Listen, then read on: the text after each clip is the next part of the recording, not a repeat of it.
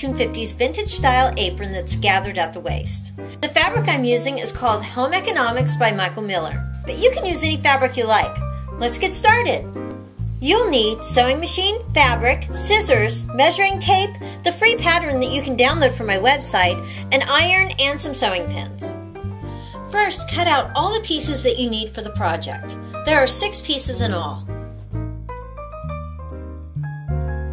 Take the border and apron body pieces and pin together with right sides facing each other. Then sew. Use a zigzag stitch along the raw edges to prevent them from unraveling. Iron the sewn edge towards the bottom border.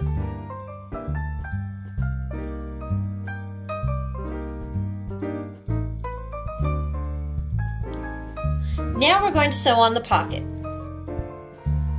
Fold over and iron the edges of the pocket about 1/2 inch all the way around.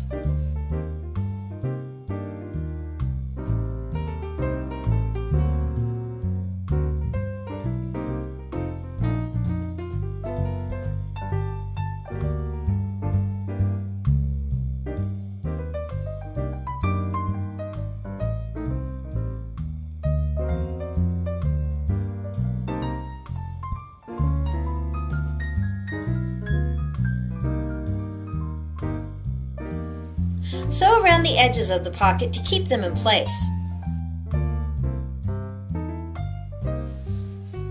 Now we're going to pin the pocket to the apron. You'll want to be about 4.5 inches from the middle fold and 5.5 inches down from the top. Then sew.